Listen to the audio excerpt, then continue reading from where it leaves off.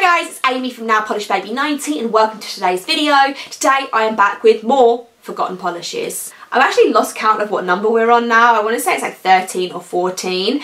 This video is going to be the first one in a while where we have a mixture of brands, and we also have one indie in here as well. So this is just a video. If you haven't seen them before, I will link the playlist down below where I go through older polishes, polishes I've forgotten, polishes that don't get enough love, and we just go through, swatch them and talk about them, because sometimes it's good to talk about the old as well as the new. Let's go with these 5. We have 2 OPI to start with, and these are actually 2 really old OPIs in my collection that I didn't have any swatches for on my computer. So this first one is Did It On 'Em, and this came out from the Nicki Minaj collection when she did a collaboration with them. I think it was a 5 or 6 piece, and it did include a shatter, so that's showing you how long ago it was that they came out. And I picked this up on sale with a few of the others from that collection. I think I almost have all of them. I'm pretty sure I almost have all of them. It's a really great collection. This, however, is very similar to Don't Talk Back to Me, which came out in the German collection. I want to say that came out first and this might have come out second, where it's kind of like an ugly pretty yellow. This is slightly more like zesty and limey, but they are very similar and you don't need both. This does have a standard yellow formula where it is 3 coats. There's something different. I don't see a ton of this type of polish out there even today. So that first one there was 3 coats of Did It On 'Em OPI. The other one is Dutcha Just Love OPI, and I love this polish. I think it's so beautiful, where it is this kind of like magenta-y mauve purple, and then there is a strong golden shimmer, and that golden shimmer translates to the nails, which is a win, because there's been a few polishes recently I've swatched from newer collections where the shimmer is non-existent on the nail. So happy to see something that's in the bottle and on the nail, and a 2-coater. Dutcha Just Love must be the Holland collection is what I'm going to guess, but even though I live in Europe, my European geography is not that great, so please correct me if I'm wrong. But that was Dutcha Just Love OPI 2 coats. Then we move on to China Glaze, and this was in the first order that I ever did from China Glaze. I think I ordered 6, and this was one of those 6, and it's called Up All Night. I'm not sure what original collection it came in. It was part of the core line for a really long time, might still even be, where it's a very, very, very dark blue, verging on black on your nails. It does look very blue, but it's very on that fine line. So if you're one of those people that doesn't like almost black but not black nails, this might not be for you.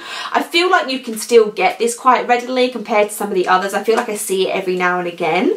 A beautiful almost 1-coater, which again might be because of the age of it, so I would say 2 if you get a brand new bottle.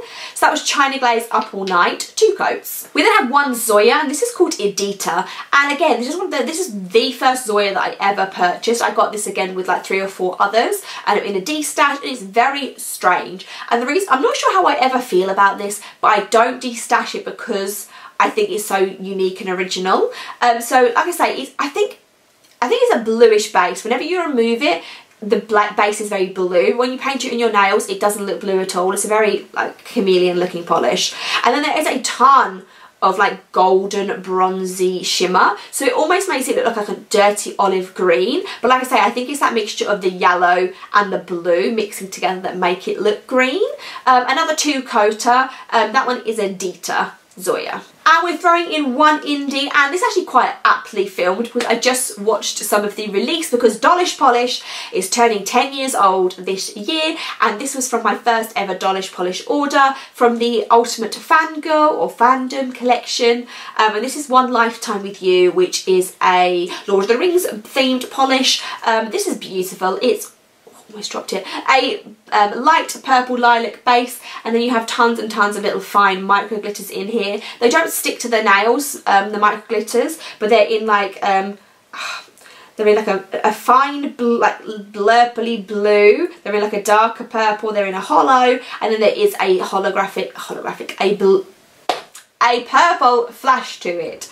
It does get opaque in 3 coats. It is on the sheerer side of things, so it definitely needs those 3 coats. What I love about Dollish is that she does, when polishes get older, she retires them and she puts them on an Etsy website. So you might still be able to get this, so I will link the regular Dollish polish and the Etsy clearance bin down below, because I definitely have seen this in the clearance bin not that long ago either. So that last one there was Dollish polish, One Lifetime With You, 3 coats.